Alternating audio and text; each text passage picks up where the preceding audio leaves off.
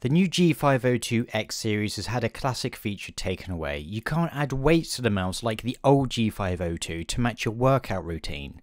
But I have a solution for you. Just simply take out the weights from your old G502 and stick them on the new one. And you'll be sticking it to Logitech, catering to the weak new generation that can't use a mouse if it's over 80 grams because it's too heavy for them and it'll break the delicate wrists.